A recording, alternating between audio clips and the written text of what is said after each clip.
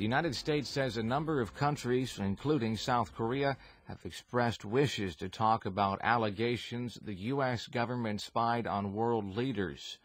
U.S. State Department spokeswoman Jen Psaki told reporters the U.S. is continuing to consult with a range of countries on the matter. She said many have spoken publicly about the issue. Psaki said South Korea, Britain, Spain, Italy, Mexico, Colombia, Peru, India, and Brazil have all expressed a desire to talk. Asked if such countries have requested talks on the alleged spying, Psaki said she would not characterize it that way, only saying there is an effort to do more work explaining and connecting with countries. This is the first time that a U.S. government official mentioned South Korea regarding the spying allegations.